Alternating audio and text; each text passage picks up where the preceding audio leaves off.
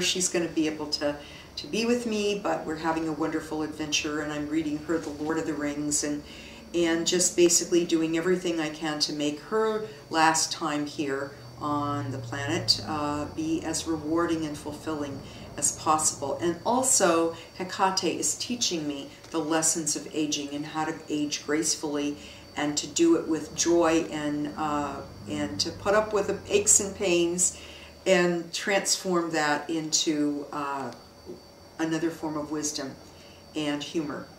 So that's my magic right now, is working with my mother, Polly, and also my business.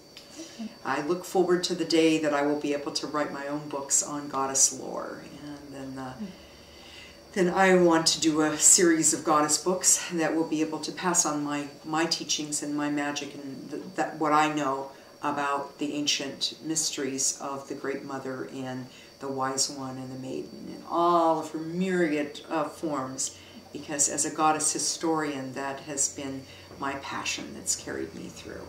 And I'll be glad to share a little bit of that in a different form. So would you like to come into my studio and have a look at the images that some of which we produce and others I've collected over the last 30 years.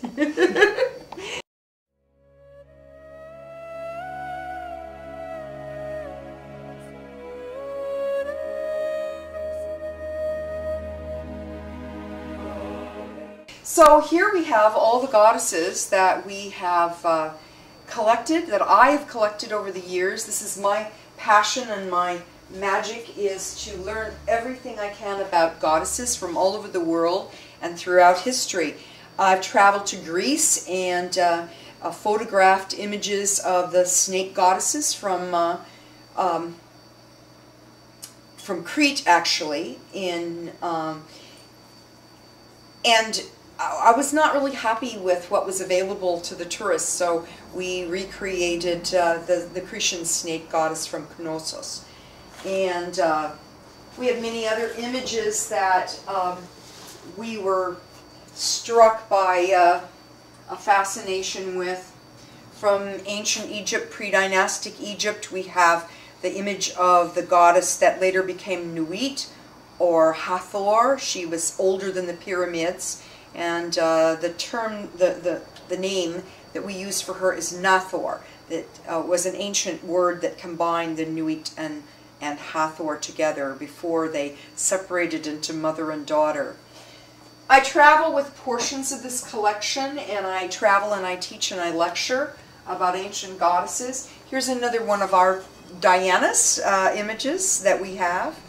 And I like to do workshops on Our Lady of the Beasts and to teach about the relationship between goddesses and animals. And here's one of my latest creations, is the goddess Hecate.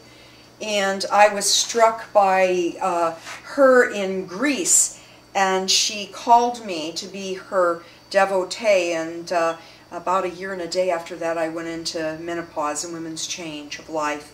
And I learned that this particular image kind of came through me, and she asked that she be put on the altars of all the women that needed, and men as well, that needed to have direction in their guiding their course of life and their changes that they go through.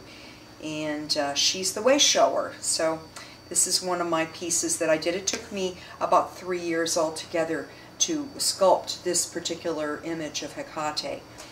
We have many other images of goddesses, and the amazing thing about the work that I used to do that I haven't done for a while, but I still look forward to doing, is I used to work with young girls that were in troubled arenas. They were at-risk youth, or girls that were in group homes that were orphans or had gotten into trouble with the government, with the law for some reason. And many of those young women had a real poor sense of self-esteem based on their bodily image of themselves. And by taking these goddesses and taking them and presenting them to these young girls, the young girls could see that somewhere in history, their body type was not only represented and considered to be beautiful, but was considered to be sacred and divine. And they were able to kind of go away with a whole surprise and a passion and an amazement about how their body was shaped, and to kind of look in the mirror and make their peace with it and realize that they too were goddesses in each in their own right. And many of those girls have in fact gone on to come around to me later, and I will find them at a pagan convention or run into them in some other walks of life and hear about how that kind of revelation was really key to changing their personal self-image and seeing the divine within them in a better way. So this is my work and my life, and someday I hope to write a book about it. And I like to be able to travel and lecture and teach and share. Hopefully I'm working on getting more and more goddesses that are made of durable material, metals and poly resin, and the pieces we make ourselves are made of poly resin. And so I can travel to Australia maybe and bring some of my collection for people to look at and to handle and to pass around in the workshops that we can do about Our Lady of the Beasts, or Goddesses of Healing is another workshop that I do, and Goddesses of the Darkness and Lady of the Night. And somewhere there's a goddess that's waiting for you.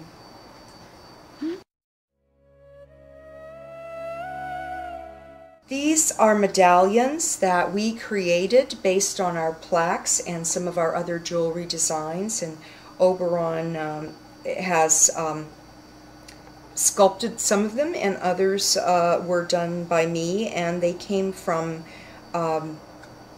we found a company to produce them for us, and so some of them are in sterling silver and some in gold wash with enamel inlays, and some have stone. And so we have the dragon, and we have Luna, the moon goddess, and the sun god here.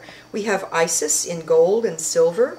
We have the wizardry symbol, of course, and there is the phoenix caduceus that is a wonderful symbol of the fire dance and bonfire dancing and alternative health and medicine.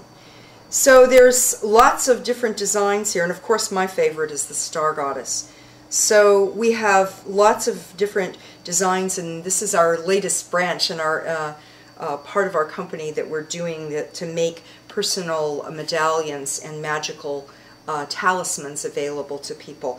We also have the representations of water and earth and air and fire and spirit. And so that's what we're doing with our medallions, and we're going to continue.